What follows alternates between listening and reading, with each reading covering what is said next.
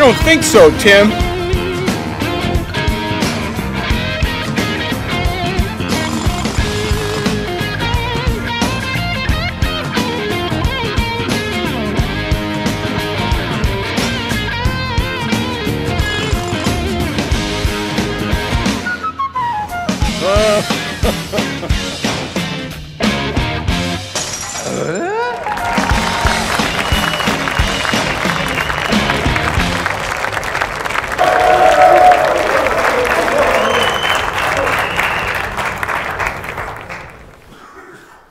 Hello everyone, welcome to Tool Time.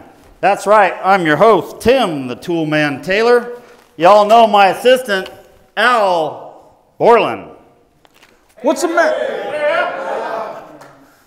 What's the matter, Tim? No stupid middle name? Why no insult today, Tim? Is it my birthday? I don't think so, Al. We don't always have to joke around. You know, it's not fool time. Why don't you just come right out and say it? My mother's a fat cow and she shops in the husky section, and how she always eats in the all-you-can-eat buffet, and how I'm always going to be single, and how I have no friends except for my flannel shirt and my beard cream. Goodness gracious, Al. You know, we don't always have to clown around on Tool Time. Oh? You know, Al, I can be a real jokester sometimes. I say a lot of things that sometimes I wish I could take back. Really, Tim? I think I could name a few.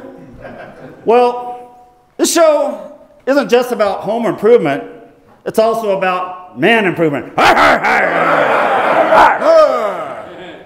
In all sincerity, I think I need to take authority over my words. And many times I don't do that. Last week, I spoke poorly about my family, my wife, my kids, and my household. I want to ask for forgiveness for my words and actions. I need to look in the mirror and become more Christ-like in character. This past week, I took a look at my own family and my home. And I've realized that the issue is not with the wife, the kids, or anyone else, but the issue lies with me. After godly wisdom from my godly neighbor, or shall I say my accountability partner, I started reading the Bible again. It was in the book of Joshua, and it says in chapter 24, verse 15, "But as for me and my household, we shall serve the Lord." That's great, Tim. Have you rededicated yourself and your home to the Lord? Yes, Al, I have.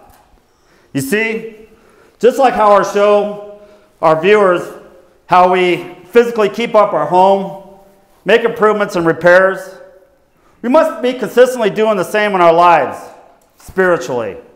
We must have a strong foundation, one that's sturdy and everlasting, a foundation of the Lord. You see, in Matthew 7:25 it says, "And the rain fell, and the floods came, and the winds blew, and beat on that house. But it did not fall, because it had been built on a foundation of rock." That rock, Al, is Jesus Christ, our Lord and Savior. Well, folks, it looks like we have an audience member that would like to chime in a few words. Tim, I don't know if you were saying it is right. Can a man really change? Can you teach an old dog a new trick? Well, Scripture tells us about a changed heart in 2 Corinthians 5:17. "Therefore, if anyone is in Christ, he is a new creation.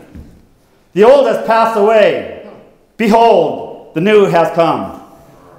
Tim, I must say, I've noticed a change in you. And it's really inspired me. I just wanted to tell you that. Thank you. Tim, I'm going to try what you said, man. Because you know what? You always give manly advice. And I'm proud of you, Tim. Thanks, Al. Now, I want to show our viewers the last stage of framing a wall so our viewers can have a solid home.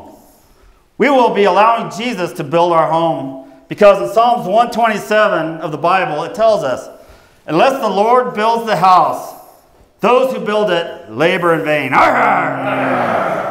Sounds good, Tim. Now, I took the initiative and beefed up our Binford 5300 air compressor. I rewired it so it puts out a staggering 250 horsepower. Tim, those air compressors are only rated for so much power. Don't be silly, Al. You can never have enough power. Now, Al, fire up that compressor. I don't think so, Tim. Don't be a baby, Al. Jeez, I'll do it myself. See? Nothing to worry about. Perfectly safe. So close.